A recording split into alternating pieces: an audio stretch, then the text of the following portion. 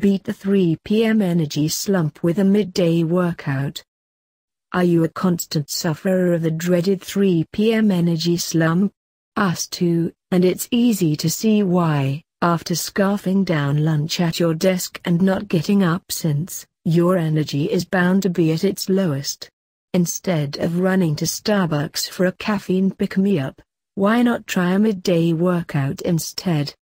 Yeah, it sounds crazy, but it turns out that it could be the answer to many of our energy and fitness issues.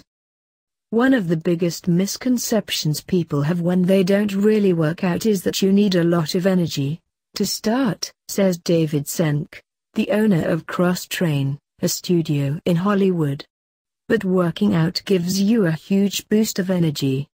It is equal, if not better than coffee in the middle of the day. Plus, caffeine only gives you a temporary energy boost, followed by an awful crash. Whereas if you sneak away during your lunch break and do a quick workout, the endorphins will keep you pepped up the rest of the day. But who has time for a full-hour lunch break, you say? Think again. All you need is 5 minutes. The keys to a successful afternoon workout is that it's got to be short, it's got to be simple, and you need to have a timer involved, says Senk. The timer not only keeps you on track, can't miss the 3:30 p.m. meeting, but it also keeps you accountable and you're more likely to complete the workout. Senk swears by Tabata, a timer and fitness app that you can find in your app store. It's an interval training model, basically 20 seconds on, followed by 10 seconds of rest.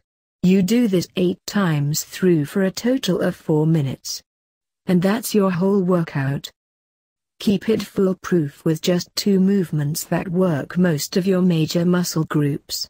Senk recommends either burpees that stimulate the muscles in the front side of the body, paired with kettlebell swings that work the back, hamstrings and glutes. Or go really basic with 20 seconds of squats, rest for 10, then do 20 seconds of push-ups, and repeat. If you push yourself hard enough, you can get in a great workout in under 5 minutes.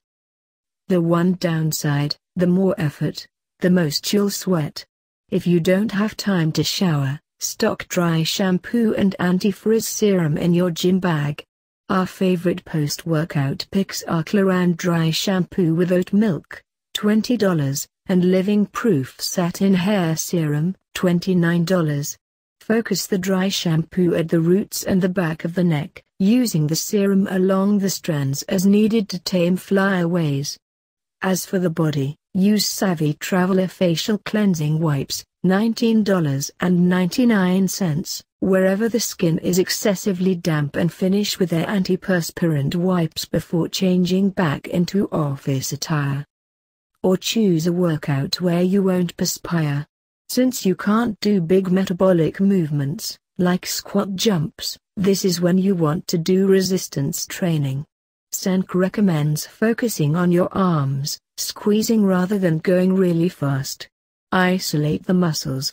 You can still minimize the sweat, yet increase the heart rate, get a nice pump for your arms and a good workout.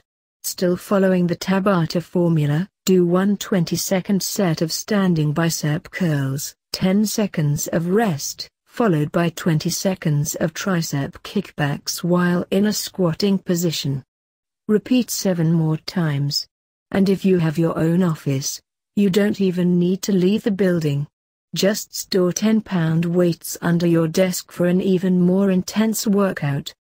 If it's more about perking up than squeezing in your workout for the day, do something as simple as going for a walk.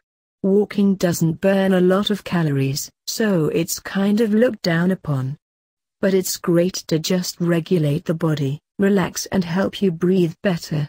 3 things coffee could never claim to do.